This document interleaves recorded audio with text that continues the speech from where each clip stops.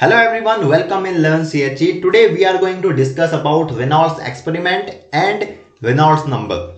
In Reynolds experiment, we are going to see that what is Reynolds apparatus. Reynolds apparatus is all about. Then we will see the experiment.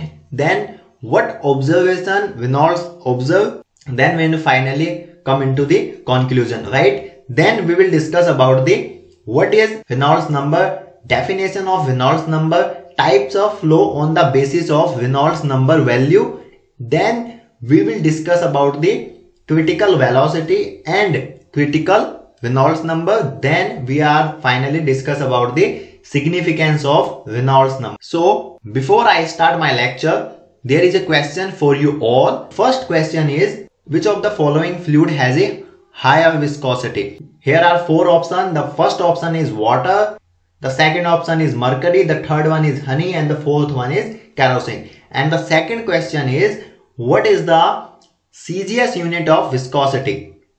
Right, the first option is centipoise, the second option is poise, the third option is Pascal, and the fourth option is Newton second per meter. Okay, now let's start with our lecture, that is Reynolds experiment. So this is the apparatus for Reynolds experiment, and here you will see that this is a constant head tank. Okay, this one, red one. And why this is constant head tank? Because when the water flow into the glass tube, okay, this is a glass tube, right? So when water flow in this glass tube, then this head, okay, this head is going to constant, and we can say that the head of water is going to constant. That's why we say that this is a constant head tank, or we can also say the larger tank. And here is my second tank, that is small one, and in this tank there is a dye, and we can also say this is a dye container. And now this is a glass tube, and this black one, this you are seeing that black one, this is a filament of dye. Okay, the dye which is here, and here is a regulating valve which regulate the flow of water, and here is another valve which regulate the flow of dye. Now you will see here there is a water in this glass tube. First of all, what we do, so this is a Reynolds apparatus, right? Now before starting the experiment, what we do, we keep this fluid like the water in the glass tube, we keep this at a steady state, and we leave it for some time to keep it or to attain a steady state. Okay, after the steady state, when it attain, then what we do, just see here, we open this valve slowly, right? We open this valve, and we also open this valve as well, right? Then what happens that the dye, right, the dye flow from here, dye flow from here, the dye flow from here, right? So and comes in contact with water, okay, and we can say in the glass tube, right? Then what happens when we increase the velocity, right? So Reynolds observed that as we increase or decrease the velocity, then what happens and what is happening with the flow pattern. That is all about the Reynolds experiment. Okay, this is my regulating valve. So I'll slowly open my regulating valve, and I'll observe the pattern of flow. Okay, what is happening here with the dye, in between dye and water. That is the main aim of Reynolds experiment. So what the observation which Reynolds observed or noted down. Okay, so we will just see that the first observation which Reynolds observed, that is when the velocity was low. As I said that initially we just start our regulating valve, right? Then if a fine filament of dye was carried out by the flowing water in a straight line, and the dye filament was moved at a straight line path, what happens that, suppose this is what is this? This is a glass tube, and in this glass tube there is a water is flowing, right? This is a water which is flowing, and when the velocity is low, then what is happening that this is a filament of dye. Okay, this one. So it will be straight. Okay, it will follow the straight line path, or we can say that it will flow in a, it will be parallel. It will follow the parallel layer as well as straight line path. Okay, it will not mix with water. That's why Reynolds said that this state is called as the laminar flow. Why? Because here are no waviness, no irregularity, no mixing is involved. That's why this process is called, or this type of flow is known as the laminar flow, right? So as we increase the velocity in the second step, as we increase the velocity, here you will see that by the regulating wall, as we increase the velocity, then what happens? What happens with the filament of tube, filament of dye, right? Then what happens that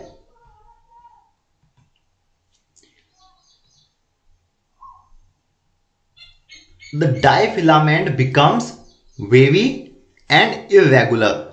Okay, now it does not maintain the straight line path as earlier it was following a straight line path, and this path is known as the transitional state, and we can say the transitional flow. And in this flow, the dye will follow this path, right? And there is a water is flowing like that. Okay, why? Because as we increase the velocity, then the motion increase of what? The dye motion is increased and it becomes the irregular and wavy, right? And when we further increase the what velocity, if we further increase the velocity by regulating wall, then what will happen that the waviness and irregularity will become high of the dye filament, and it will finally diffuse into the water. Dye will completely, we can say, or it will finally diffuse into the water. Then in the earlier case, what we see that it was something like that in a laminar flow, then it become the wavy. Now it will diffuse into the water like that.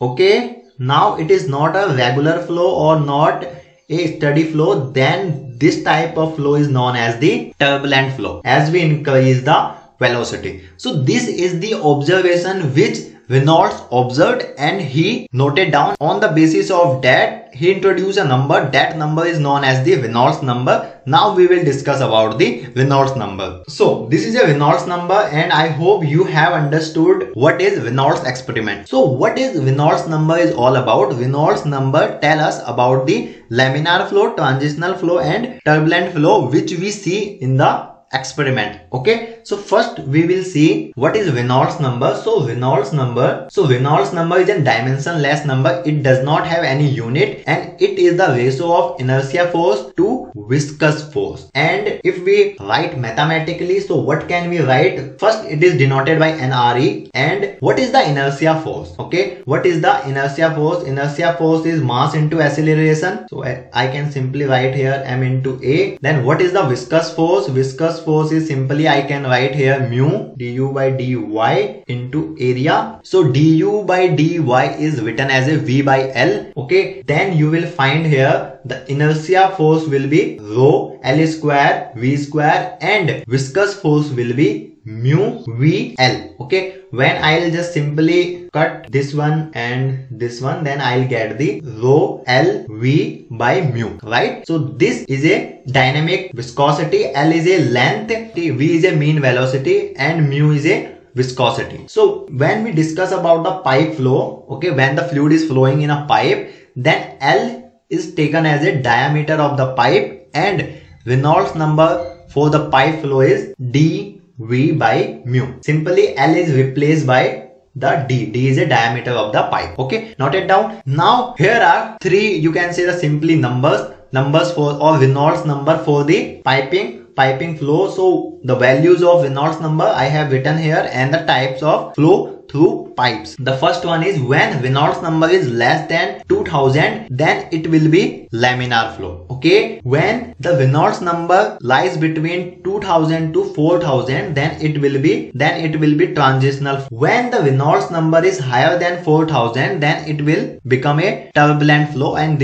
here will be turbulence. right? Most of the cases, this laminar flow is a ideal condition, and we can say that in engineering practice, we do not see mainly laminar flow, right? And laminar flow is also a very viscous flow. We will see this later as well. So I think it is also clear to you. Now noted what I have noted down here with my this definition. We can simply say that at low Reynolds number, what will happen? What will happen that simply we can see that at low Reynolds number, okay, as this Reynolds number is less, then what will happen? Then viscous force will be high, and we can say that the fluid will have a higher viscosity. That's why I said that laminar flow is a viscous flow. So at lower Reynolds number, viscous flow will be high, and we can also say that for laminar flow, viscosity should be high of the fluid. And at higher Reynolds number, the inertia force is more, the flow is turbulent. So you can simply say here, as the inertia force will increase, so Reynolds number will definitely increase. Now for laminar flow, okay, I think you have understood what is laminar flow. Okay, so for laminar flow, the loss of pressure head in pipe, we define or we calculate the loss of pressure head while solving the problems in fluid mechanics, and Reynolds number play a very important role there as well. Okay, so what is saying that the loss of pressure head in pipe is less and proportional to the velocity. Why? Because in laminar flow, this is a viscous in nature. The energy loss, or we can say the loss of pressure head, is less, okay, and at the same time it is proportional to the velocity, okay. And in the second case, for a turbulent flow, the loss of pressure head is denoted by the delta P, okay, and written as a P2 minus P1 is large. Why? Because here is a turbulence. If the turbulence is high, then simply the energy will lose or energy will lost, right? And it is proportional to V2 power, and this N is mainly vary to 1.75 to 2.0. Maybe someone can ask you about the value of N. So this is all about the Reynolds number. Now we will discuss about the significance of Reynolds number. We have learned about the Reynolds experiment, what is Reynolds experiment is all about, then the observation, Reynolds number, the types of flow, basis of Reynolds number. Now what is the significance, why we use Reynolds number? So I have already told you many things about the Reynolds number. The first significance of Reynolds number is that it gives us the information about the types of flow. That is most important thing through a pipe, as it is laminar flow, transitional flow and turbulent flow. Okay, suppose if you are dealing with fluid mechanics problem and you do not know that which type of flow you are dealing, okay, so Reynolds number will help you to find out the types of flow which is flowing in a pipe. Now the second significance is that it helps us to solve the problems in fluid mechanics, mainly to define or to calculate the head loss and other problems as well in the fluid mechanics. It is a very important term in the piping system. The third one is, if the value of Reynolds number is less than 2000, then the flow will be laminar. I have already told you. The fourth significance is that when the Reynolds number value lies between 2000 to 4000, then the flow becomes transitional flow, and if Reynolds number value becomes more than 4000, then the type of flow will be turbulent. Got it? Now as we are discussing about the Reynolds number, so this term is also very important. Critical velocity. What is that? It is the velocity of fluid at which flow changes from laminar flow to turbulent flow. Okay, as we increase the velocity, we see in the experiment, as we increase the velocity, then the flow changes from laminar to transition first, then transition to turbulent. Okay, so at which velocity this is changing, it's called the critical velocity from laminar to turbulent flow. Okay, so critical velocity can be lower critical velocity and upper critical velocity. right? So what is lower critical velocity? Lower critical velocity is the velocity at which flow enters from laminar to transitional period is called the lower critical velocity. Flow enters from laminar flow to transitional flow, then I will say that this velocity is a lower critical velocity. And suppose if you are solving some problem and you have given the lower critical velocity, then you can just simply see that at this velocity the flow will be changing from laminar to transitional, right?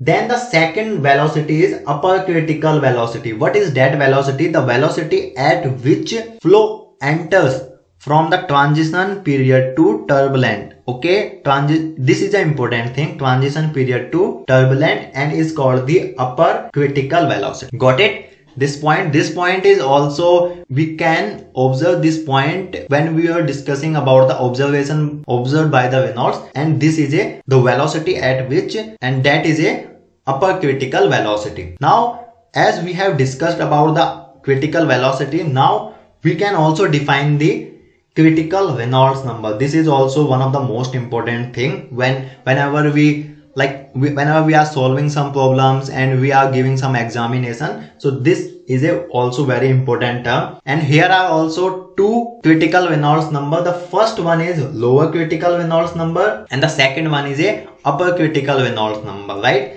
So lower critical, what is lower critical Reynolds number? It is that value of Reynolds number, it is basis on the first Reynolds number, okay, below which fluid will remain as a laminar flow, okay. So that is a lower critical Reynolds. So the lower critical Reynolds number is less than 2000. Simply, if the value of Reynolds number is less than 2000, then we simply say that it is a lower critical Reynolds number. Then what will be the upper critical Reynolds number? It is that value of Reynolds number above which the flow will always be turbulent for a piping system. We are discussing here about the piping system, and we can define Reynolds number for the other system as well. Okay, now please let me in the comments box what will be the Reynolds number for the upper critical Reynolds. So here we discussed about the Reynolds experiment, then we discuss about the observations by Reynolds, okay, and after that we see that what is the experiment of Reynolds.